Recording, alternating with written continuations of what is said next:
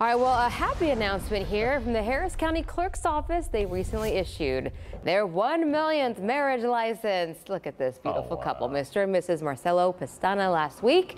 The county states that they began recording those licenses back in 1837.